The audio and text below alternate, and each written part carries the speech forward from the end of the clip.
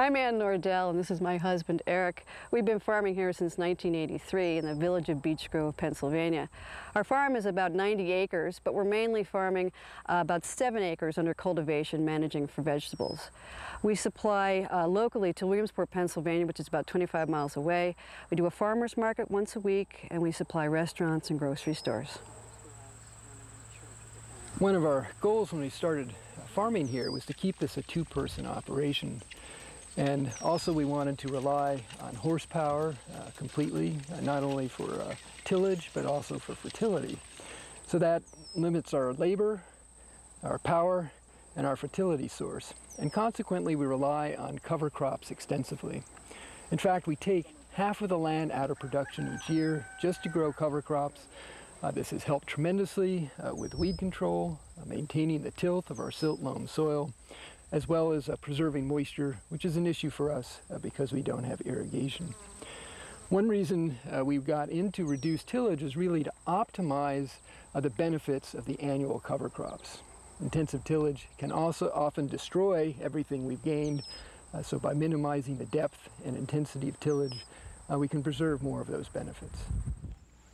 Becky, Ben. We like to use the horses for several reasons. First of all, I just love working behind the horses. That's what gets me going, sustains my interest. They also save the fossil fuel and pollution associated with that. And of course, there's less problems with compaction and so on. You could take anything we're doing here and do it with a tractor, probably with fewer passes and maybe a lot less aggravation. It was about 10 years ago that we started experimenting with reduced tillage using this ridge till system. For years before that, we'd been using a winter-killed cover crop, just working it into the surface of the soil for early planted vegetables. That worked great for conditioning the soil, erosion control, moisture preservation, but it was a problem in springs when it was cold and wet. So we started planting the cover crops on these ridges. It allows the soil to warm up and dry out faster in the spring. It also enables us just to peel the top off the ridge, moving the cover crop residues into the pathway. If there are any winter weeds on the ridge top, it also sheds them into the pathway where it's easy to control them with mechanical cultivation. One of the differences of doing this kind of minimum tillage with the horses is we have to break it down into several steps. With a tractor, you could do all the ridge building steps in one pass.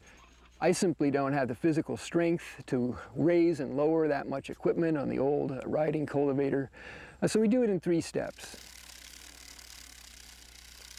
After broadcasting the seed, we build the ridges, then we come back, interseed the pathways, and then the final step is to roll the ridges with a cultipacker. The idea is we want to kind of level them, make a nice flat seed bed, and also to create better seed to soil contact for the cover crop seed. It helps bring the moisture up to germinate it.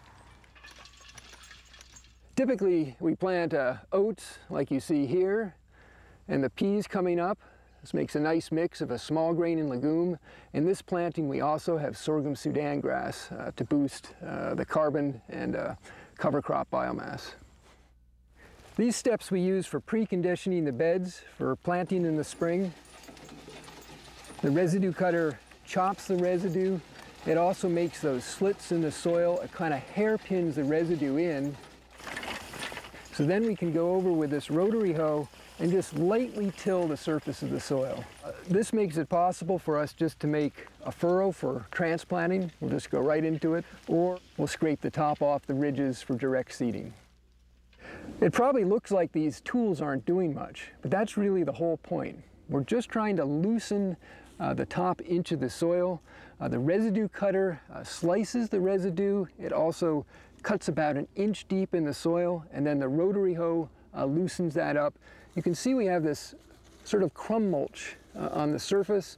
When we peel this back to plant, we'll have a nice seed bed for planting. Here's a field where crops have been planted into our ridge-till system. The previous fall, we built the ridges and planted a cover crop of oats and peas, and then they winter killed. They die back, and the following spring, what we did was we go through with the residue cutter to cut up the residue, and then we went through with the rotary hoe to kind of loosen up the beds. And then all we did was we made a narrow slit in the soil and then planted the transplants of onions and leeks. Because the residue breaks down so fast, it doesn't really provide weed control or moisture control. So what we do is we put down wheat straw in the pathways in order to preserve moisture. But the weeds have not been a big problem here. We haven't done any hand weeding in this field at all.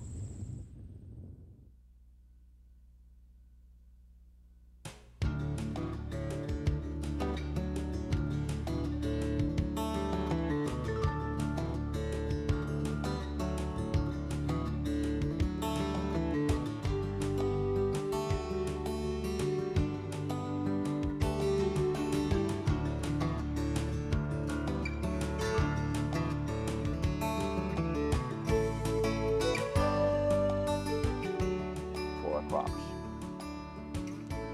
How about that? Is that Great. Yep. Great. Is it worth doing? Don't mess with that one, group and Jack. And try not to say any ums.